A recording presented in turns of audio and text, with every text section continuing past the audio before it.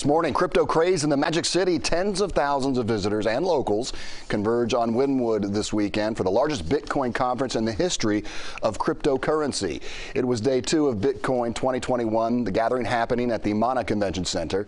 Since Friday, we've seen a large influx of people into the area, and the excitement is palpable. CBS 4's Jessica Vallejo is in Wynwood with a look at the event.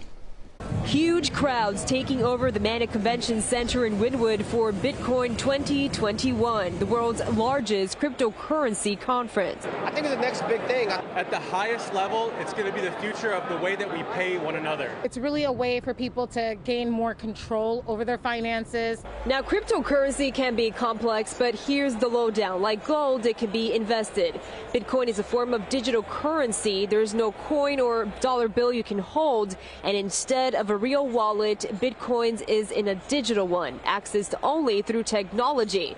Now, if you're wondering how Bitcoin equates to U.S. currency, right now, 1 Bitcoin equals just over 37,000. If you look at the conference, it's probably 90% men. Alice Gordeski with Bitcoin of America says women should join a cause that benefits our future. We're working with the Mayor Suarez, the mayor of Miami, to promote Miami as a cryptocurrency hub. And present in the conference was Miami-Dade Mayor Danielle Levine Cava, who says with the help of Bitcoin, she is hopeful it will propel Miami to be a leader in technology. Chain.com announced their move to Miami, and that will create 300 high-paying jobs in this fast-growing field. So we roll out the welcome mat to blockchain and to everybody else who wants to come. Other speakers included Kevin O'Leary, who you see on Shark Tank, and pro skateboarder and philanthropist Tony Hawk, who said he invested in Bitcoin to make his life easier. The idea that it was very fast, it was international. Now, if you're wondering, can you turn physical money into cryptocurrency? Well, you can.